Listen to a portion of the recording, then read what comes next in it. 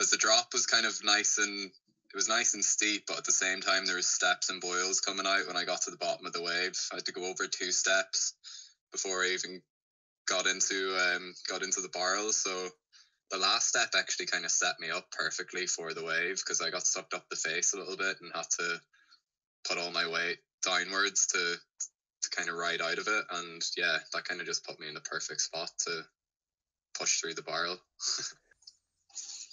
It was probably my best paddle wave. I don't know if people have probably got better ones, I don't know, but there's definitely room to do better. There always is, I guess.